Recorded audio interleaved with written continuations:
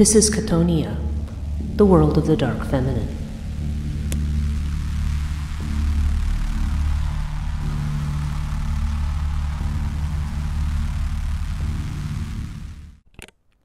Hello, this is Breach Burke. Before we get into this week's podcast, I would like to thank my patrons personally. Gwyn K., Politi, Caitlin N., John H., Tanya T., Veronica S., Gabby, Helen M., Ruth S., Sunny H., Scott K., JRM, Susie G., Eldritch Priest, B. Lupita, C. Roberts, Jeanette, and DS. I really appreciate those of you who have joined recently and who have stuck with me over these years. Our community is small, and there's so much I would like to do in terms of providing courses, conversation on the dark feminine, and extra content, so please consider joining at patreon.com/Chthonia. Now on to the podcast. Hello and welcome to Chthonia, the podcast that deals with the dark feminine. I'm Breach Burke, and we are in the winter time of the year. Well, we're not quite at winter. I'm actually recording this on the 8th of December. But we are moving closer to the winter solstice. The winter solstice is traditionally thought of as being December 21st. There are some slight variations in date, which we are going to talk about as part of today's topic. But because we're going into winter and dealing with winter subjects, I've been trying to do podcasts on figures that are relevant to this period of time. Now, there's a lot of them that I have done in the past, particularly from European folklore, Germanic folklore, Scandinavian folklore. And this is actually another example from Scandinavian folklore. And this has to do with a figure known as Lussi, okay, and it's spelled Lussi. Now, Lussi is connected, as you might imagine, or as you may have potentially have guessed, to Santa Lucia or Saint Lucy. Now, Santa Lucia's day is December 13th. So from when I'm recording this, actually by the time this podcast comes out, I think it will be the following Wednesday is technically Santa Lucia's day. And like a lot of these the feast days or these special rituals or special ceremonies or customs that may be connected with certain saints, a lot of times they had another origin or another origin story, and this is no exception, because Lussi, which means light, has to do, it's connected to the word, Latin word lux, which has to do with light, and we see Lussi in other places too, like Lucifer, for example, who actually means light bringer. And quite similarly, we have this idea of somebody who is a light bringer as having some kind of a dark or negative connotation. Now, Saint Lucy, or Saint Santa Lucia, I want to talk a little bit about her first, because that is the modern celebration. Those are the modern rituals or the modern ceremonies or festivals that still take place in Scandinavia to this day around Santa Lucia and around December 13th. I'm going to talk a little bit about that first and the sort of Christian martyr association. And then I want to look at Lussi herself, the Lussi that predates Santa Lucia, who is actually considered to be a sorceress. And as you will see, she has many characteristics in common with a number of other dark feminine figures connected with winter in Northern Europe. And also she is connected with this phenomenon that is known as the wild hunt. We hear about the British version of the wild hunt. However, in Germanic folklore, it's generally Wotan or Odin who is the head of the wild hunt. But as we will see, there are some female figures, Lussi included, who is also the head of the wild hunt up on this solstice day, December 13th. And as part of that, I'm going to talk about why it's December 13th and not December 21st that we are talking about with regard to solstice. And also the connection of this, like a lot of these other wintertime figures. There was also Sinterklaas or Santa Claus, who is connected as well. And so we see the connections of these different saints, St. Nicholas, St. Lucy, and so forth with this season. But there are some original figures, or at least certainly the traditions we have now definitely come out of this earlier place. So we can connect Santa Claus to the Wild Hunt to some degree. And Lussi, this we can also connect to Santa Lucia, even though their stories are quite different. There is an element of there's combining of these two elements in one, which again is not unusual. Just as it's not as unusual for a church to be built on top of a holy well, or a name of a saint to come from an earlier pagan deity or demonic spirit that may have originally inhabited the place. Now it becomes a saint, right? Because Santa Lucia herself is actually a Roman martyr. She's a martyr from the Diocletian period of persecutions against Christians.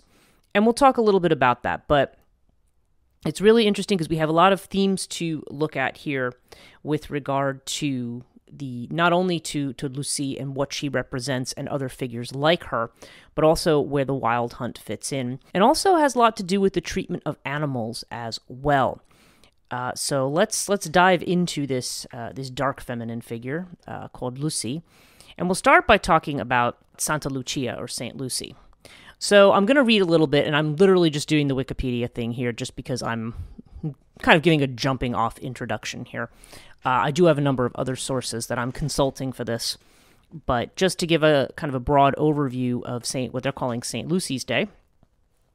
And it says, St. Lucy's Day, also called the Feast of St. Lucy, is a Christian feast day observed on 13th December.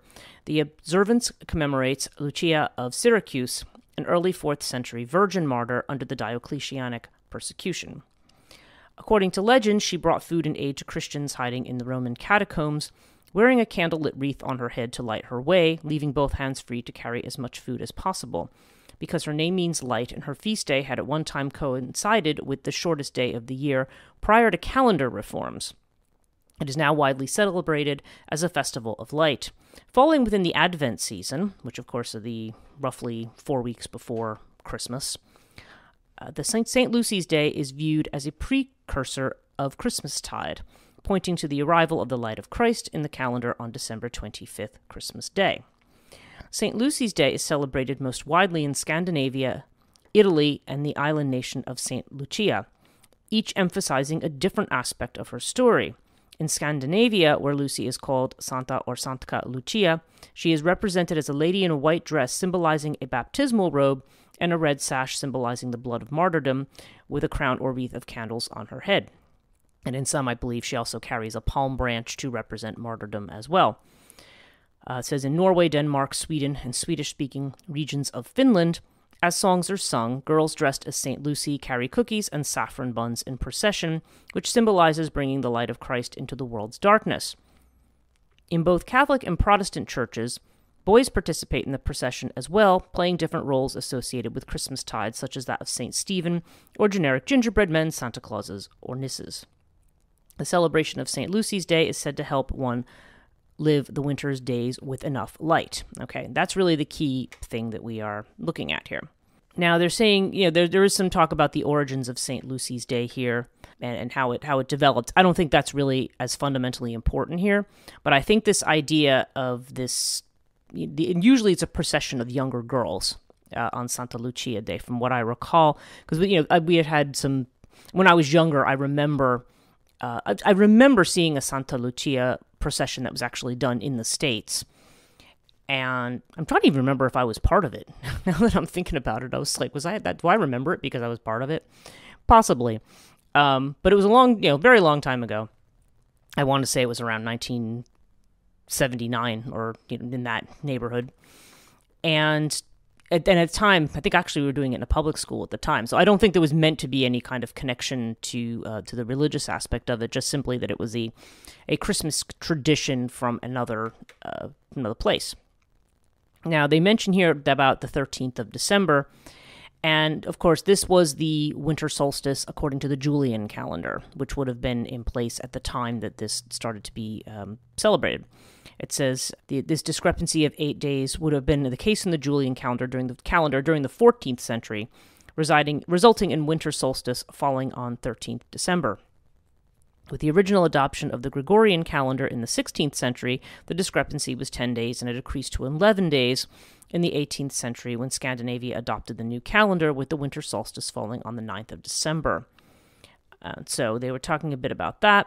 So yeah, there's some calendaring adjustments that go on here, but even though the way the new calendar, or the Gregorian calendar, which is the one we still follow, ended up adjusting the day to the 21st, which is the way that we see it, this particular holiday is still celebrated on the 13th.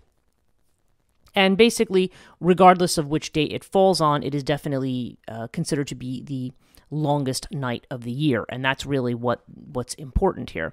We'll even find, if you look at calendaring here in the West, I mean, we show the solstices happening on a particular date, but when it actually comes to the amount of daylight, there may be some discrepancy between a couple of days as to when the darkest day or the darkest point really is, if we're looking at the way that we measure it in terms of hours of daylight and such. Okay, so, this is a little bit about St. Lucy. It says, according to the traditional story, Lucy was born of rich and noble parents in about the year 283. Her father was of Roman origin, but died when she was 5 years old, leaving Lucy and her mother without a protective guardian. Although no sources for her life story exist other than in hagiographies, St. Lucy, whose name Lucia refers to light, is known to have been a Sicilian saint who suffered a sad death in Siracusa, Sicily, around AD 310. A devout Christian who had taken a vow of virginity, her mother betrothed her to a pagan. This is actually a really common story, so it's probably the factuality of it is, I'm sure the factuality of actually is probably questionable at best. She was seeking help for her mother's long-term illness at the shrine of St. Agatha, when the saint appeared to her in a dream beside the shrine. St. Agatha told Lucy that the illness would be cured through faith, and Lucy was able to convince her mother to cancel the wedding and donate the dowry to the poor. Enraged, her suitor then reported her to the governor for being a Christian. According to the legend, she was threatened to be taken to a brothel if she did not renounce her Christian beliefs, but they were unable to move her, even with 1,000 men and 50 oxen pulling. Yeah, this is highly unlikely. However, that's the story. And then supposedly, they were going to they lit a fire around her and set light to it, but she would not stop speaking, insisting that her death would lessen the fear of it for other Christians and bring grief to non-believers. Soldier sticks a spear through her throat to stop this, but it to no effect. Another gouged out her eyes, but they were miraculously restored. So, yeah, she was only able to die when she was given extreme unction or last rites. So, it's, interesting. Thinking, was extreme, I guess extreme unction was a thing then. I guess they had all those sacraments established. But this is pre-Council of Nicaea, so that is a little weird. But of course, yeah, there's a lot of elements to this story that are clearly fictional, like a lot of the martyrdom stories that are just meant to glorify the whole idea of martyrdom in these cases. So that's Santa Lucia, okay, and that is the saint whose feast is usually celebrated on December 13th. So let's now talk a little bit about Lussi, Lussi. Lussinata, the Lussi night, was marked in Sweden on 13th of December. Then Lussi, a female being with evil traits like a female demon or witch, considered to be a sorceress, was said to ride through the air with her followers, called Luciferda. This itself might be an echo of the myth of the wild hunt called Oscoria in Scandinavia, found across northern, western, and central Europe. Between Lussi night and Yule, trolls and evil spirits, in some accounts also the spirits of the dead, were thought to be active outside. It was believed to be particularly dangerous to be out during Lussi night. According to tradition, children who had done mischief had to take special care, since Lussi could come down through the chimney and take them away, and certain tasks of work in the preparation for Yule had to be finished, or else the Lussi would come to punish the household. The tradition of Lussivaka, to stay awake through the night to guard oneself and the household against evil, has found a modern form through throwing parties until daybreak. So basically, partying all night is how you deal with this. And there may be another meaning to that, too. Another company of spirits was said to come riding through the night around Yule itself, journeying through the air, over land, and water. And it says, there's little evidence that the legend itself derives from the folklore of Northern Europe, but the similarities in the names Lussi and Lucia and the date of her festival, 13 December, I can get my dates right, suggest that the two separate traditions may have been brought together in the modern-day celebrations in Scandinavia. And yes, no doubt they were. Okay, so we don't need to read any more about the actual Santa Lucia festivals or the way that they're celebrated. But what I find very interesting here is the fact that we originally have this figure who is a witch or sorceress figure who leads a pack of these kind of undead, ghoulish, or otherworldly beings in a form of the Wild Hunt, and that this is the origin of Santa Lucia Day. It's also interesting that this is the Solstice Day, so we can immediately see some similarities here to Samhain, which is considered to be really certainly at least among the Celts, that was the beginning of winter. And similarly, you have this liminal period in which the gates to the underworld open. And yes, people need to stay in their houses. They need to hang certain protections outside. Otherwise, the dead could come into their house and you might also be carried off and end up being dead. So there's definitely this strong connection to this opening of the gates between the worlds on these particular nights. I'm going to read just a couple of other accounts of Lussinat. I have a couple different ones. This one's from the Norwegian American. They're talking about Santa Lucia Day, and they're saying there's a far older winter tradition that once cast fear into the hearts of Norwegian peasants and rural folk. It revolved around another Lussi. This one not a saint, more like a witch, or a reverse version of the sun goddess that was revered in ancient Rome at this time of year. She shares the December 13 date for good reason. Under the old calendar, that was the date of the winter solstice. Thus it was known in Norway as Lussi Longnat, longest night of the year. For 500 years, December 13 marked the solstice. This was the date when the sun turned its course, bringing on longer days. When a new calendar became official in 1700, the solstice was moved to its present day of December 21st, but Lussi night remained the same. Yule, the pre-Christian winter celebration, was the most important holiday in Scandinavia and Northern Europe, and many of the old traditions, some from the Viking Age, others from ancient Rome, persisted, especially in the rural areas. All work had to be done by December 13, especially threshing, slaughtering, cleaning, and the spinning of yarn. If people hadn't finished all their work, they feared Lussi would smash up their chimney. Such terrifying legends fed the imagination of country folk for centuries, and Lussi had company, a whole array of terrifying creatures, trolls and undead spirits, kidnapping anyone foolish enough to venture outside. Known as the Oskore, the Wild Hunt, this dreaded winter parade was on the lookout for earthly victims. So yeah, she talks about this Kathleen Stalker's book. She says, these folk legends told of individuals being snatched up, carried away, and then turned loose, dazed and manhandled in some far-off place. Other victims disappeared forever. Especially features such as Lussi Longnat, when most Norwegians would be afraid to leave their homes. Someone had to stay awake all night to protect the farm on this, the darkest night of the year. People hung axes, knives, or scissors over the doors of their homes and painted crosses everywhere. Children were especially terrified of Lussi, for it was said that if they misbehaved, she would come and snatch them away. On the eve of December 13, children would write the word Lussi on doors, fences, and walls. Lussi fires used to be burned in many parts of Northern Europe at that time to celebrate the changing of the sun's course. As for Santa Lucia, one of a scant handful of saints honored in Protestant Scandinavian countries, her festival of light seems more appealing to many than the nightmare of the Wild Hunt. Okay, so yes, so that's that one, and let's see. So what do we have here? Okay, so Lussinata or Lussinat. Okay, so this is from witchlike.wordpress.com.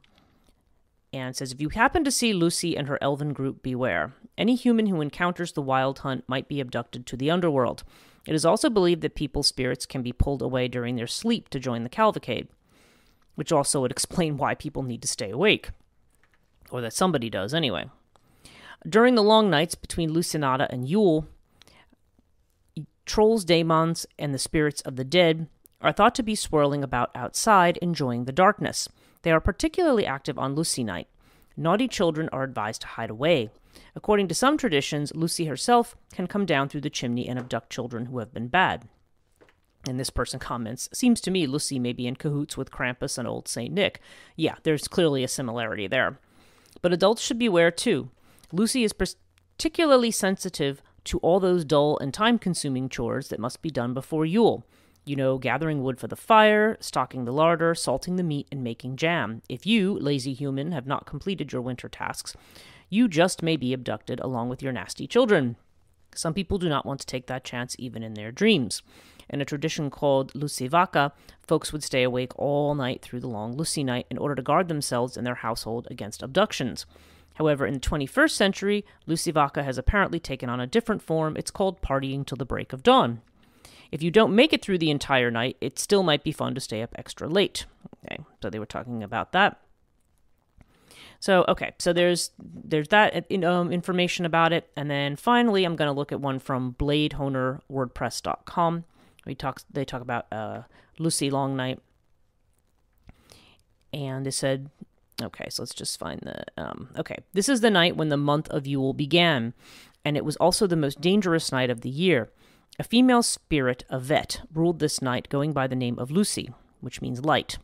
She was the mother and or queen of the Vetir spirits and other Huldrefolk, otherworldly beings, as such akin to Huldra, gnomes, trolls, and at some time in history, even to the gods. She has a relationship to the riders from Asgard, which is, and also to another tradition that you see in Iceland, known as that of the Yule Riders. Oh, actually, I think that's the Yule Lads.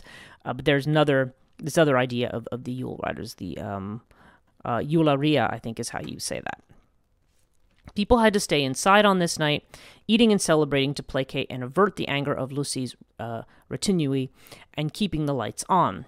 It was also very important to take care of the animals. Lussi, pale-faced and terrible, would come to check that everything was ready for Yule, the spinning and the baking primarily. If this work was not satisfactory, she could become so angry that she came down the chimney and into the house, and sometimes she would break down the whole chimney. Or she could press her terrifying face to the window to check how it looked, and if things were not ready for Yule, she would, according to Norwegian sources, cry out piercingly, I'm going to do the English translation of this, "Not brewed, not baked, no great fire do they have." This was also the night of the year in which animals would talk to each other and let pass their verdicts on how humans treated them. And woe to the people who did not treat their animals well. Vengeance would come from Lussi and her retinue of dark spirits. So the barn and the stable had to be clean and comfy for the beasts, and they would be bribed with particularly good food this night in the hopes that they would give a favorable report to Lussi. The animals would discuss all the year's events and pass on all the gossip they had witnessed. This was thought to be the longest night of the year, hence the term Longnat, long night. And apart from brewing the beer and the ale and the mead and feeding the animals well and keeping the houses clean, and having finished with all the year's spinning, the most important cakes had to be made, the Lussi cats. And this person questions whether this is a link between Lussi and the goddess Freya. And the Lussi cats, or Lussi katter, are baked with saffron. So these are the saffron cakes. And it's, wow, it's just really weird. I'm looking at a picture of them right now, and they're like those S-shaped kind of things. My grandmother used to actually buy things like this. And actually, I just made a whole bunch of cookies that are not Lussi katter, but they're very, very similar in terms of how they look, which is kind of interesting. So you can use saffron or turmeric, the imported spice that gives a yellow color, symbolizing gold, sun, and light, and associated with both Freya and Lussi. They must be formed like two spirals, and a raisin or other dry fruit would serve to give the impression of cat's eyes, sight in the dark. These are ancient symbols of the sun reaching back to the Nordic Bronze Age. It was important to have these cakes ready for Lussi, although they were eaten in her honor by all the people of the farm, including the lowest. Okay, so then they talk a bit about Santa Lucia Day, which we've already discussed. So, all right. So there's quite a bit of information there, but we see all the similarities there. There's a few variations in these different articles about what is done or what is expected. And I want to note some similarities to other figures that I've noticed just through reading this. Now, there's other figures I've covered in the past in this podcast. Among them, Frau Perchta and Grilla, okay, but Frau Perchta, or Frau Holle in particular, who are actually quite similar in function. They are both these these hags or these older women associated with winter. Certainly, Frau Perchta was one that expected that the flax had to be spun, that any flax that was needed spinning had to be spun by Twelfth Night, which is the 6th of January, also known as the Epiphany. And just as a tidbit, I believe this is also a feast day of Persephone in the ancient times. But if the flax wasn't spun, then she might actually destroy the flax in some fashion. So we see this similarity to Lussi coming around to make sure that the winter preparations are made. You also think about the stories of the Jóla Kötturinn, the Yule cat, and the Yule lads that you see in Icelandic folklore. Certainly with the Jóla Kötturinn, this was a giant cat. I'd be in trouble in this country. I'd see the giant cat and I just want to let it in. But this giant cat, which was actually very scary and which you did not want to let in, you were at risk if children did not have new clothes, or if the people did not have new clothes in the house. Then the Jóla Kötturinn could attack you. Now, I found, as I was looking at this, I found myself thinking about Baba Yaga as well. Now, Baba Yaga is not part of these winter narratives. However, when you look at the stories of Baba Yaga, when particularly the story that you have of the girl who loses her father, so there's the good girl, and then and she has the wicked stepmother, and then with the wicked stepmother, then there's the stepmother's natural daughter, and apparently the stepmother's related to Baba Yaga. But because she hates the stepdaughter now that the father is dead and the father's not there to protect her, sends her into the woods to get something from Baba Yaga. I think she was also trying to get something like absurd, like strawberries in February or something like that. But in any case, there was something that she was sent to Baba Yaga for some purpose, and I've seen slight variations on this, but the real gist of this is that the girl goes, and then Baba Yaga sets her to work doing all of these different tasks. And the girl, who is the stepdaughter, completes all these tasks faithfully and does everything that Baba Yaga asks. And thus, in the end, Baba Yaga actually not only rewards her with what she came for, but also she has the thing that she can produce a gold coin. Like every time she opens her mouth, she can produce a gold coin. So she is blessed for having dutifully completed all the work that she needs to do. So when the stepmother saw this, she sends the natural daughter to see if she can get more gold.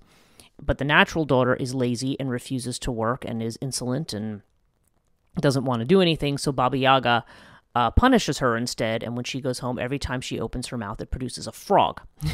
So there's this whole idea about making preparations, about the importance of domestic work, about getting the work done in the house.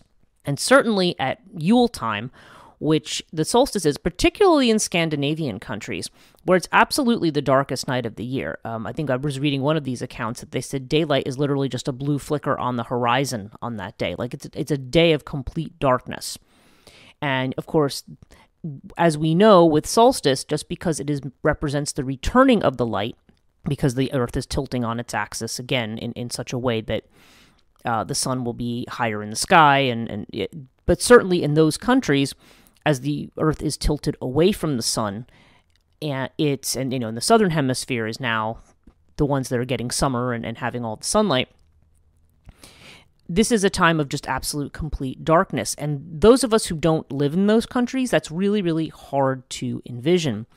Because we don't, that complete darkness is something that is, it's just, and I imagine if you are living in a cultures where you are reliant on crops and on agriculture and your livestock and the fields, that this especially is something that can be very, very concerning, that there would be a fear connected to the coming of solstice or coming of these dark days, because you don't have the warmth of the sun, you don't have the light, and of course during this period it's wintertime, things don't grow. So this is really it's almost like living in the underworld, so to speak. You're in this place of darkness, and you're waiting for this return of sunlight. and and also of being able to grow and have things. So yeah, there's a tremendous amount of preparation that's made, and all of these kinds of Christmassy folklore figures, or these ghoulish ghoulish, is that a word? All the figures from this kind of December period of time that are connected to this in these countries certainly represent the fact that there is a great danger in not being prepared for the winter, because you can't just say, well, more of it'll grow right now. I mean, yeah, eventually, but you're going to have, 2 or 3 months perhaps where, you have to have had enough stored. You have to have enough, as they said, the beer has to be prepared. You have to have your food, prepared and cured and salted if it was meat. Any grains that you're storing have to be prepared, and everything has to be ready so that you don't have to rely on crops right now. You have everything stored away, and of course that you have a proper fire in the hearth. That's why you have this idea of the Yule log that burns for a very long time. Everything has to be prepared. The light is returning, but as the light is returning, there's still a period of time in which you need to be prepared. So getting the light it's not enough. The light is returning, which is good, but that's not sufficient because the light is still not at its full strength yet. It's still very much in its infancy. Now, I would like to talk a little bit about the wild hunt. Okay, so I'm going to again read just a quick thing about the wild hunt for those who don't know what it is. The wild hunt is a folklore motif occurring across various Northern European cultures. Wild hunts typically involve a chase led by a mythological figure, escorted by a ghostly or supernatural group of hunters engaged in pursuit. The leader of the hunt is often a named figure associated with Odin or Wotan in Germanic legends, but may variously be a historical or legendary figure, like Theodoric the Great, the Danish king Valdemar Atterdag, the dragon slayer Sigurd, the Welsh psychopomp Gwynapnud, biblical figures such as Herod, Cain, Gabriel, or the devil, or an unidentified lost soul or spirit, either male or female. The hunters are generally the souls of the dead or ghostly dogs, sometimes fairies, valkyries, or elves. Seeing the wild hunt was thought to forebode some catastrophe such as war or plague, or at best the death of the one who witnessed it. People encountering the hunt might also be abducted to the underworld or the fairy kingdom. In some instances, it was also believed that people's spirits could be pulled away during their sleep to join the cavalcade. Now, they talk about this, the whole motif being developed by Jacob Grimm. And what I want to do is, let's look at the historiography here of this a little bit. It says, the concept of the wild hunt was documented by the folklorist Jacob Grimm, who published it in his 1835 book, Deutsche Mythologie. It was in this work that he popularized the term wild hunt for the phenomenon. Grimm's methodological approach was rooted in the idea, common in 19th century Europe, that modern folklore represented a fossilized survival of the beliefs of the distant past. In developing the idea of the wild hunt, he mixed together recent folkloric sources with textual evidence dating to the medieval and early modern periods. But again, this approach is not generally considered particularly useful, or at least it's been criticized, certainly in modern times. Okay, Grimm interpreted the wild hunt phenomenon as having pre-Christian origins, arguing that the male figure who had appeared in it was a survival of folk beliefs about the god Woden, or Wotan, who had lost his sociable character, his near-familiar features, and assumed the aspect of a dark and dreadful power, a specter and a devil. Grimm believed that this male figure was sometimes replaced by a female counterpart, whom we referred to as Holle and Perchta, very similar to Frau Holle and Frau Perchta, right? In his words, not only Wotan and the other gods, but heathen goddesses too, may head the furious host. The wild hunter passes into the woodwife, Woden into Frau Gaude. He added his opinion that this female figure was Woden's wife. Discussing martial elements of the wild hunt, Grimm commented that it marches as an army. It portends the outbreak of war. Well, maybe. He added that a number of figures had been recorded as leading the hunt, such as Wotan, Huckleberry, Berholt, bestriding their white war horse, armed and spurred, appear still as supreme directors of the war for which they, so to speak, give license to mankind. Grimm believed that in pre-Christian Europe, the hunt, led by a god or goddess, and a goddess, actually, either visited the land at some unholy tide, bringing welfare and blessing, accepting gifts and offerings of the people, or they alternately float unseen through the air, perceptible in cloudy shapes, in the roar and howl of the winds, carrying on war, hunting, or the game of ninepins, the chief employments of ancient heroes, an array which, less tied down to a definite time, explains the more natural phenomenon. Again, this is his idea that these mythical things explain natural phenomenon, which they may or may not. He believed that under the influence of Christianization, the story was converted from being that of a solemn march of the gods to being a pack of horrid specters dashed with dark and devilish ingredients. So there's this idea of either a hunt or a war-like band. And I'm going to look down into how this wild hunt manifested in Scandinavia. There's different ones in Germany and in England and different places. This is a motif. It's common enough to be a numbered folklore motif. Okay, to talk about the wild hunt. Okay, in Scandinavia, the leader of the hunt was Odin, and the event was referred to as Odin's hunt. I'm not going to try to say the word. And Oskorea, Odin's hunt was heard but rarely seen. And a typical trait is that one of Odin's dogs was barking louder and a second one fainter. Besides one or two shots, these barks were the only sounds that were clearly identified. When Odin's hunt was heard, it meant changing weather in many regions, but it could also mean war and unrest. According to some reports, the forest turned silent and only a whining sound and dog barks could be heard. In western Sweden, and sometimes in the east as well, it has been said that Odin was a nobleman or even a king who had hunted on Sundays, and therefore was doomed to hunt down and kill supernatural beings until the end of time. According to certain accounts, Odin does not ride, but travels in a wheeled vehicle, specifically a one-wheeled cart. Now, that I found interesting, just because we also see Samhain stories of the Morrigan coming out of her cave in Ireland, with her ghastly horde as well, riding on a one-legged chestnut horse. I always find this idea of a one-legged vehicle at this time of year, and I think this has a lot to do with the liminality of the time, because during a liminal period, things that should not be that shouldn't be according to the natural laws of how things are, at least as we experience them in this world, occur when those boundaries are broken. It's almost the idea that the laws of nature are broken, because how do you ride on something that is meant to have four and only has one?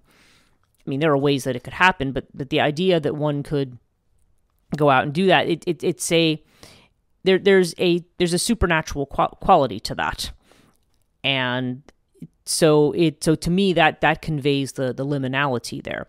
The fact that you are being conveyed in a vehicle that only has one leg or one wheel or one something. It's that paradox of that in-between world where, you really don't have what can be considered enough, legs or wheels or whatever to move, and yet there's this movement. So, okay. In parts of, I don't know if you say that, Småland, I can't, there's a dot over the A, so I'm not sure I'm saying that right. It appears that people believed that Odin hunted with large birds when the dogs got tired. When it was needed, he could transform a bevy of sparrows into an armed host. That's interesting, too, because if you see the behavior of birds at the beginning of winter, any birds that are still in the region, those that haven't flown away to warmer climates, they do have this kind of weird, bouncy kind of chattering energy that you associate, whether it be sparrows or in this area we have juncos and catbirds and different ones that can engage in this kind of behavior. If houses were built on former roads, they could be burnt down because Odin did not change his plans if he had formerly traveled on a road there. Not even charcoal kilns could be built on disused roads, because if Odin was hunting, the kiln would be ablaze. Okay, so one tradition maintains that Odin did not travel further up than an ox wears his yoke. So if Odin was hunting, it was safest to throw oneself onto the ground in order to avoid being hit. This is a Pourquoi story that evolved as an explanation for the popular belief that persons lying at ground level are safer from lightning strikes than persons who are standing. In Algult, okay, it was safest to carry a piece of bread and a piece of steel when going to church and back during Yule. The reason was that if one met the rider with the broad-rimmed hat, one should throw the piece of steel in front of oneself, but if one met his dogs first, one should throw the pieces of bread instead. And in fact, I read something else about one of the Santa Lucia festivals, where if one of the trolls or fairies was following, one of the girls in the procession, that she should take one of the pieces of bread and throw it behind her for them to take. So this actually reminds me of Kerberos at the gate. That the way that you got past the three-headed dog that was at the gate of the underworld, you always often had a piece of bread, or you had something like that sopped in wine, because not only then would the dog take the bread, but then with the wine it would fall asleep. So yeah, so this is rather interesting, and yeah, so there's this idea of making offerings to these winter deities who come up out of the underworld at this time. And I think with something like the Lussi story, not only do we've got a dual element here, because one, we've got this idea of preparedness for winter and the destruction that can come if you're not prepared for winter. If you don't have everything set by now, this is not a time of year when you can go outside and work. For winter, you need to really be staying in, hibernating, have all of your food and all of your preparation in the house. And then there's also the matter of the treatment of the animals. So it's really funny that they bribe the animals to, hey, don't tell on us, or we'll give you something extra so that you say nice things about us. And the way in which one could be punished for their treatment of animals. So this really ties everything back to natural forces, and the way in which the natural forces at this time of year, which can be very destructive if you are not following the rules or you are not playing along the same way, you can be carried off if you're not following everything according to the customs, the taboos, the rituals of that particular time period, because it's a liminal time period, and certainly among rural folk, liminal time periods are very, very dangerous. They are the times when these kinds of beings are on the prowl and when they roam about. So you're on this precipice between life, and not only life and death, but this world and another world. And so this is a tradition that you see. I can see connections of this throughout these other either Samhain or Yule kind of rituals throughout different parts of Europe. So yeah, so I think we can see that, and then we also have this idea of this precipice between life and death, and the preparedness for that, but also the way in which one appeases the chthonic forces, because when you have this darkness and when nothing grows, then the forces of the underworld certainly appear to be ruling things. So you want to make sure that you have offerings, or that you have things to give to those beings, so that you yourself aren't swept up with them, or that you don't come along with them. You make this. It goes back to what I talk about with pact making. When you're dealing with forces that are greater than yourself, you need to make sure that you have properly appeased them, or properly made a respectful offering to them. It's about respecting nature. And of course, when we start, it's interesting that Grimm's analysis of something like the Wild Hunt, and saying that originally it was probably a procession of gods from this time of year that people, threw their offerings out to this Wild Hunt. And of course, then there's everything that it potentially could presage, seeing this rather chaotic band from the underworld or from the chthonic realm passing through your village, or passing through the forest that's nearby. There's certainly that respect that's shown, but the fact that this becomes a horde of demons and devils and ghouls and things that are considered to be very negative in nature shows the flip in the way that the forces of nature are thought about, especially once you start getting into Christianization of these areas. So yeah, Lussi's day is replaced with the Santa Lucia day. There's similarly this idea of bringing light in darkness, but the inflection is different there. It's not about preparedness for winter. It's about like some saint coming and bringing the light, or bringing these baked goods, or bringing something here, and trying to give it a parallel with the Christian myth. or Christian martyrdom myth. And so we can really observe here what I have often said about the way in which Earth becomes devalued when you start getting into religions that have to do with salvation. This one's actually a really good illustration because you have Lussi, a figure of darkness that one has to appease by being adequately prepared and potentially by having something to offer either her or someone in her horde, to having it be about this saintly martyr figure appearing, bringing, baked goods, blessings, whatever.